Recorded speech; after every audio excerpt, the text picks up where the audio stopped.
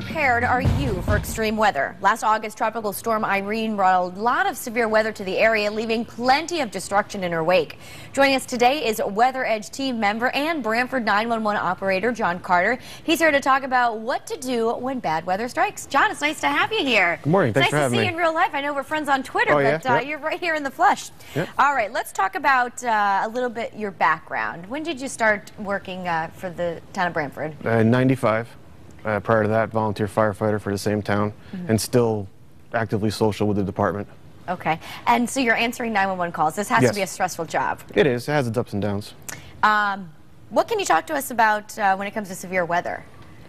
Just pay attention to the news, the weather, especially Gil. Especially Gil, all right. He's right on all the time. Okay. Yep. But let's talk about when a storm strikes. What are people calling 911 about? Trees down, wires down, flooding, wanting to know if they can get out, where to go, things like that. And what do you offer them? What type of advice? I know you're supposed to stay clear of the wires, right? Yep, yeah, stay clear of the wires. Anything that's down, just, pretty much tell us what you see. Don't go out into the storm. Don't venture out, put yourself in danger. All right.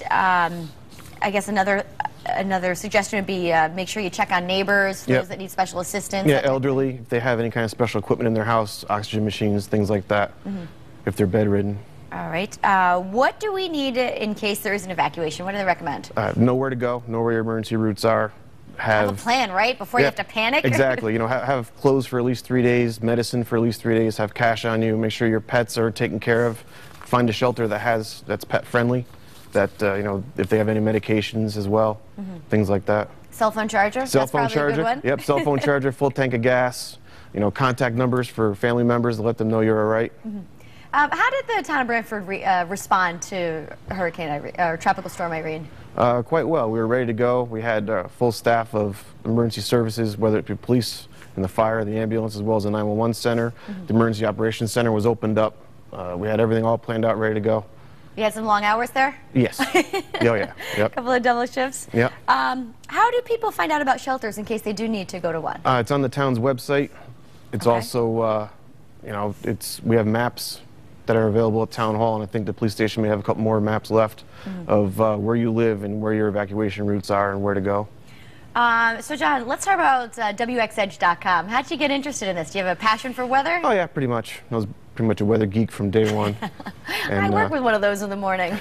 And just from there on out, just started following the weather and got interested up. I did a Skywarn class, where it's National Weather Service, tell you the signs and what to look for in weather, and just applied to the WXedge.com, and they brought me in. Now, what are you doing in there? Are you posting articles? Yeah, what are you finding? Yeah, Tell everyone who's not familiar with the website what it's all about. It's pretty much about just getting to know the weather.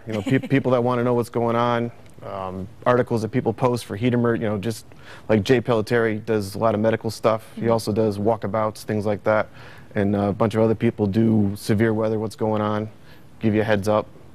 And just articles about articles. Just I did one about what was it called? Traps to tables, talking about the local fishermen bringing their food from the sound to their boats to the tables at restaurants. Yeah.